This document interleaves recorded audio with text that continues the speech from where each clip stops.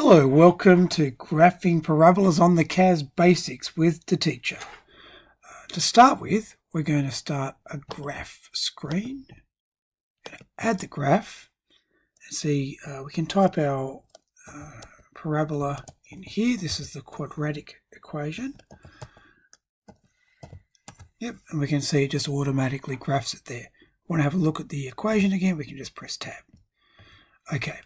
Now, we've now entered that, we've graphed it, and we've actually stored it as f1 of x. So remember that name. Then we can go back to create a calculator, and we can do some things. So again, we've already defined it. So we've defined f1 of x. Now we can factor it. And we can just type factor, or we can go menu, algebra. So this time we want to solve. So we'll solve.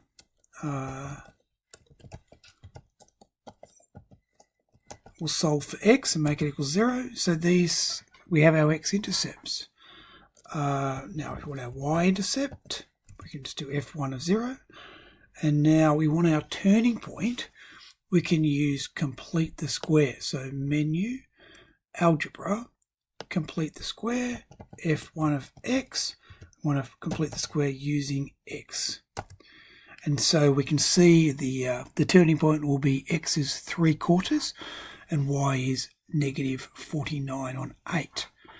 Okay, so now we could use that to graph. We can also go back going control and then that right arrow that goes between the screens. Now, we can do some analysis in the graph screen. So we can press menu and then analyze graph. So first of all, we might want zeros. That means the x-intercepts. So we pick the lower bound and the upper bound. Between that, we can see there's a 0. For each of them, we have to do that. So menu, analyze graph, 0. Lower bound, that means to the left of it and then to the right. So that will give us our x-intercepts.